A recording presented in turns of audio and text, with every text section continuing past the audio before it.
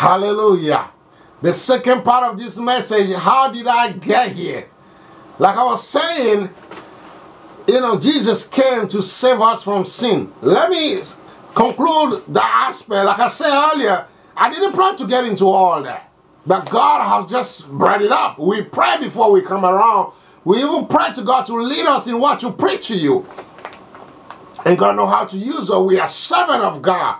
Meaning we leave ourselves in the hand of God for God to use us. To use us through, to preach His word and to bless people. And sometimes God does what just happened. I didn't plan to say all that, but it came, and it came real good.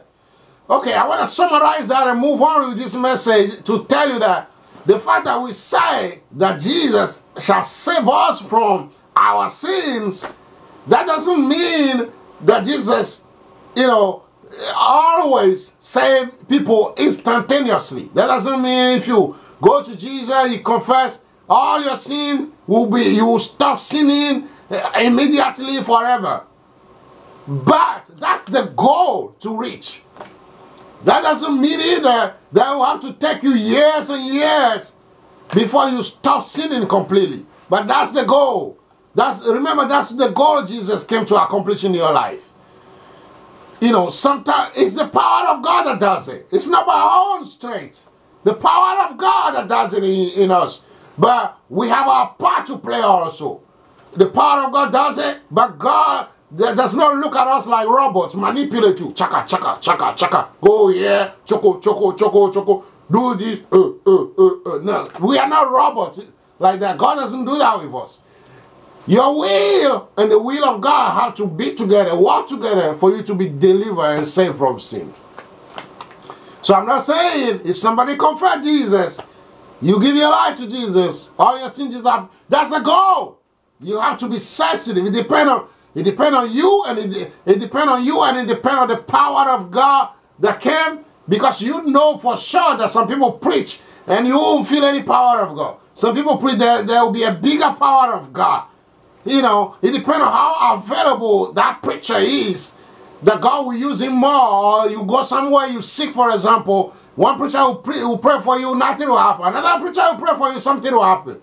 Why? It depends on the level of the power of God on different people. And it depends on you too. It depends on how available you are. Sometimes the power of God will step in you to quicken your faith and your decision to do it. Sometimes your decision and a little power of God, it just depends on a combination of you and God. Okay? So I don't want to stay on that subject too much. But that should be the goal for you to be completely delivered. Or if you are not completely delivered when you give your life to Jesus, you should be working on yourself. Of course, with the power of God to get there. And if you know that, that's the secret though. If you know that, hey, I have to get there. I have to be able to read that verse 21 of Matthew chapter 1. Then you keep on going and say, nah, I won't stop. I won't stop. I won't stop. But if you chill, you say, well, I improve a little bit, and you stop there, or you don't have in mind that you have to get there. That's why people are in the church for years, and they're still doing all kind of crazy things that shock people. Because they never set a goal from themselves to reach a level where they are completely saved from sin, like I show you, with the example of the pen representing a human being drowning in the water. Okay, let me go back to my message. How did I get here? I was saying, many of us, we get surprised when we sin against God. Because we're like, hey, how did I get here? Say, sin, man. We behave as if we don't know how the sin happened to us. That's what I want to deal with. When I read James chapter 1, verse 13 to 16. Let me read it again and I'll move on. Let no man say when he's tempted, I am tempted of God. For God cannot be tempted with evil, neither tempt he any man. But every man is tempted when he is drawn away of his own lust and enticed. Then when lust has conceived, it brings forth sin, and sin, when it's finished, brings forth death. Do not err, my beloved brethren. The passage we read is saying, is simply saying that, number one, temptation is not from God. Verse 13 says, let no man say when he's tempted, I am tempted of God. Don't you hear people say, well, God is the one putting this on me. God knows why I'm living in sin. God is involved in it. I'm messing around, and whatever you do, using drug or sleeping around and not married to somebody, sleeping with a person, or whatever sin is, homosexuality, lesbianism, and whatever sin, adultery, wickedness, and practicing witchcraft, and whatever sin it is in your life. Say, oh, God knows, man. God have all power. No. The Bible says, let no man say when he's tempted that God is tempting. God cannot tempt you. Because God is a holy God. God hates sin. God doesn't want sin to be in your life. And temptation, the thing mentioned temptation here because temptation is what brings sin. Before somebody sin, there is a temptation. And we will see in a minute. So temptation is what precedes sin. We're about to see the process, how it was. So number one, we're talking about nobody should say that God is tempting them. So whatever situation you find yourself in, when you end up in sin, you can now say God put that situation in you. I've seen people who got ladies who are pregnant and have a kid, they're not married to that guy. That's fornication, come on. And now you want to say that God knows what he's doing? Come on, that's foolishness. That's not God. You can say you make your own mess, you have sinned, but you can say that because you repented and you changed your life around, God used that to bring something good out of it. But you cannot say that God orchestrated you to go and fornicate to begin with. That's foolishness, according to the Bible. Because we just read to you, the Bible says, let no one say when he's tempted that God is the one tempting him. So that's clear. That anything that goes in sin, God is not in it. Because God wants you to live holy. God wants you to avoid sin. That's why he sent his son Jesus to die for us, to save us from sin. It's all over the Bible. The Bible says, whoever commits sin shall not go into the kingdom of God. And mention all the sin I mentioned to you. There are many more. Lasciviousness, things against nature, lying, deceiving, malicious, and stealing, killing, whatever. So, anything that leads into sin, and here, the Bible is talking about when you are tempted, because temptation is what leads to sin. So in case you say, what is temptation? People are confused about temptation and trial. Let's just say whatever leads to sin, that's temptation. So when you are tempted, don't say God is the one tempting you, because God cannot tempt you. Because temptation is what leads to sin. So when you are tempted, nobody can say when you are tempted by God. For God cannot be tempted with evil, neither tempt he any man. God does not tempt anybody. You cannot say, me, I'm so special, God is putting this on me. No. Whatever leads to sin is not from God. Because it's the will of God that you don't sin at all. If you go do your own thing and God help you because you repented or God have favor on you and use that situation to turn it around, that doesn't mean God was in the beginning. We have to get that straight in our life. Because many people say all kind of crazy things. Oh, if my husband didn't, you divorce. Divorce is not from God. If you divorce or whatever it is, you can't turn it around and say, well, God can use the craziness of your mess to make you see the light. Because some of us, we have to suffer before we open our eye to see what God is saying. If trouble don't fall in our life, we will open our eye to see, to look for God and to give our life to God. But the trouble, God used the trouble. But that doesn't mean God wanted it to be like that.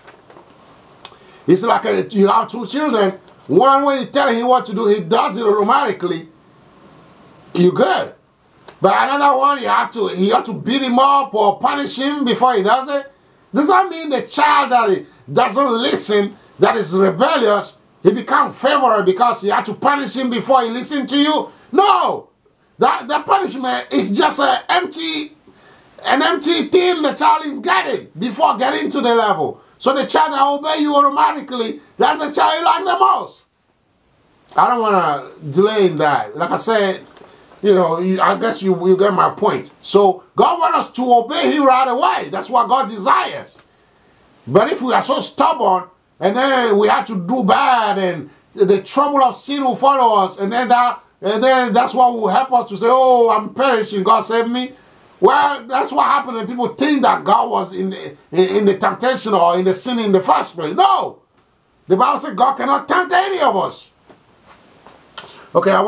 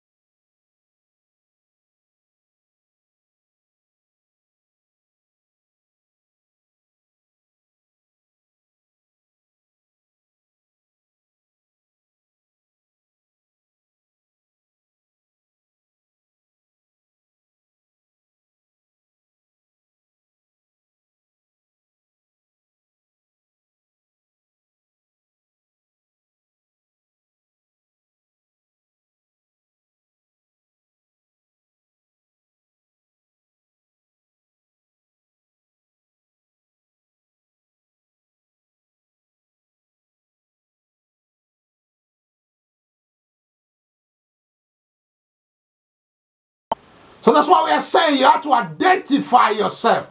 Because the goal of this message, so you don't wake up and say, oh, I'm terrible. Sin, I just sin, man. Sin just happened, man. The devil is making me to sin, man. And blame the devil, blame everything else but you. Sin begin from you. Come back and watch the rest of the last portion of this message. How did I get here? Hallelujah.